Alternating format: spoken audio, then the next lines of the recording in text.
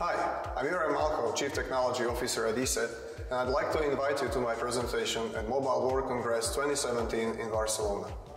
In recent years, we have seen the rise in ransomware and banking malware attacks, both of them generating significant income to these cyber criminals. So think about how you're using your mobile device. Are you storing pictures, photos, documents, videos, music on those devices? If the answer is yes, then you should really think about the impact a ransomware attack might have on you. There are varieties of malware families that can make your device or data inaccessible and demand ransom.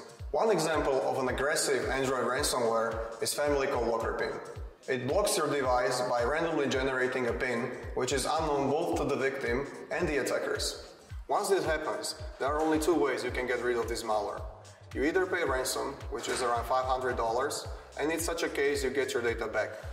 Otherwise, you can perform a factory reset, but that means you're losing all of your settings, messages, documents, media, unless you had it properly backed up. Another type of malware, which can have a direct financial impact, is banking malware.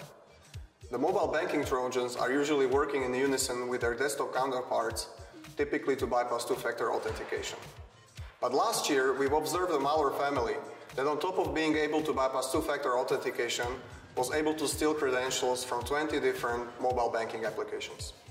At ESET, we are constantly monitoring these threats, trying to predict the next steps of the attackers, as well as identify potential next targets.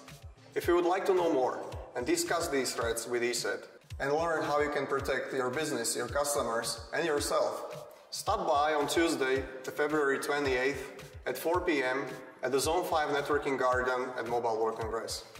In case you cannot make it to Barcelona, you can follow our ESET Facebook page and watch the live stream from the event.